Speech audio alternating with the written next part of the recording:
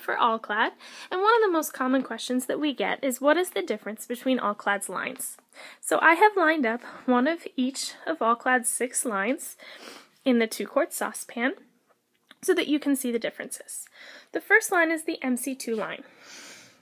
This is a 3-ply line with a stainless interior, an aluminum core, and a brushed aluminum exterior.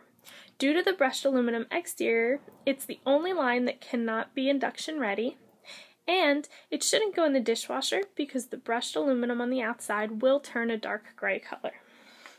Next is our 3-ply stainless line.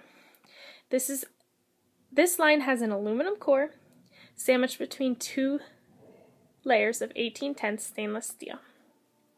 Next we have our 2 D5 lines. The one on the left is the brushed D5, and the one on the right is the shiny D5. It's just called stainless D5.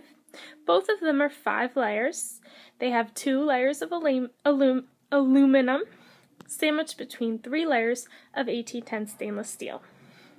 The only difference between these 2 lines is the brushing on the outside, so it is all cosmetic. What do you like better? Next is our copper core line. This is another 5-ply line, and it has a copper core sandwiched between 2 layers of aluminum, which is again sandwiched between 2 layers of 1810 stainless steel.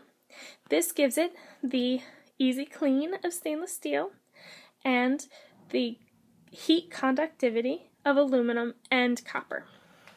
Our final line is the copper line. It's also known as the C2 line.